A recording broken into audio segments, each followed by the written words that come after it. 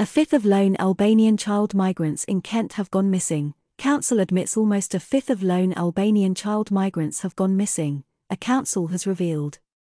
Kent County Council took in 197 unaccompanied child migrants from Albania between January 1 and October 31 of this year and, of those, 39 are missing.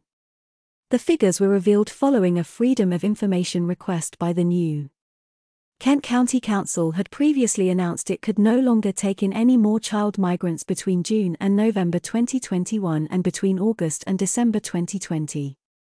Each time they said its services were overwhelmed and called on other authorities to take in more unaccompanied children.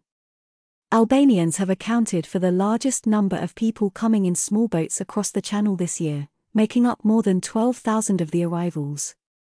In a statement provided to the new Kent County Council said it had seen a significant increase in the number of unaccompanied Albanian children referred to its services.